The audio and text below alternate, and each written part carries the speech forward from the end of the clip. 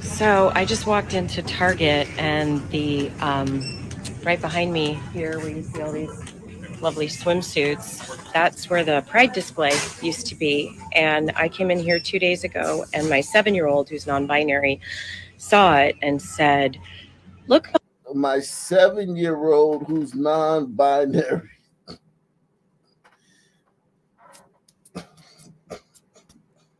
Time out, man. Time out. Oh, you don't see the coaches do this no more. Remember back in the 90s, when they needed the timeout, they'd be like, time out, man. Time out. You're what? That's what? You're what? That's what? days ago, and my 7-year-old, who's non-binary, You're what? That's what? and I came in here 2 days ago, and my 7-year-old, who's non-binary, saw it and said, "Look, Mom, it's Pride. Look, they're going to celebrate me." And because Look, Mom, it's Pride. They're gonna celebrate me. Listen, man. I know this. I know this sounds bad, man. And smash, but listen. I know this sounds bad, but I would throw this woman in a dungeon if I was king. If I was king of America, I would throw this woman into a dungeon. She would spend her last days in a dungeon, man. And listen, man, I know it sounds strange, like, damn, you would throw her in a dungeon. But if I told you that in 2019, if I told you that in 2008, if this woman said this in 2008, and I said, yeah, I would, if I was king, I would throw her in a dungeon, you wouldn't look at me like I was crazy. Press one. If this woman said this in 2008, and my response was like, if I was king of America, I would throw her in a dungeon. No one would no one would look at me like I was crazy. Now it's like, come on. Man, if this woman's your non-binary 7-year-old,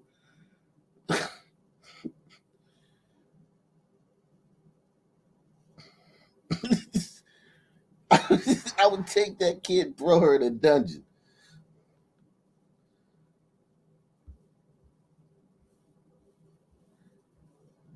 We what? You're non what? You're non who? What? What the fuck? You're non-binary 27-year-old? No, my non-binary 7-year-old.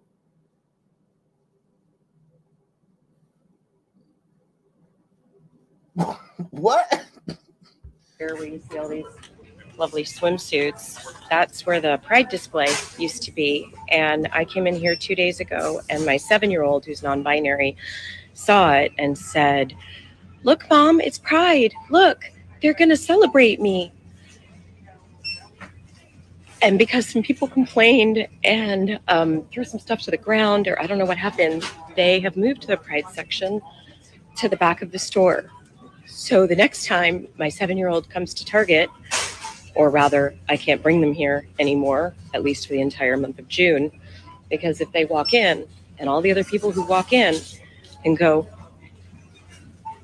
"Where'd it go?" are going to realize that they are being successful in trying to erase them. Yeah, if you can't shield your 7-year-old from that, man, we need to remove that kid from your home. You mean that when your kid comes to Target, your 7-year-old's gonna be like, "Hey, where's the pride thing at, man?" Uh, this means that people are being successful at what?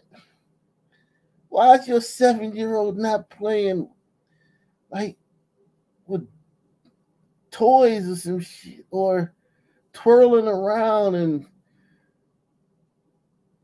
skipping and touching everything in the store? Why is your 7-year-old all caught up in this binary and gender stuff in Target?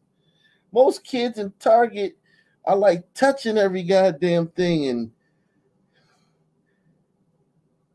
running around and bumping into people and shit. Her fucking kids in there fucking with the weight of the world on his fucking shoulders. You got this 7-year-old with all this fucking weight on his fucking shoulders.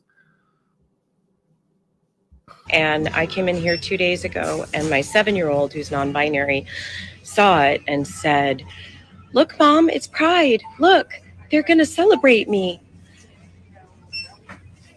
And because some people complained and threw some stuff to the ground, or I don't know what happened, they have moved the Pride section to the back of the store.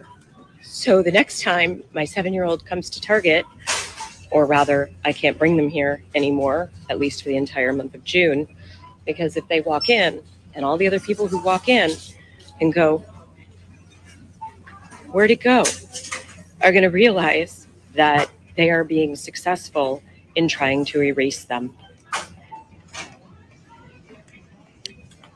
We could do so much better than this. We're not supposed to negotiate with the terrorists.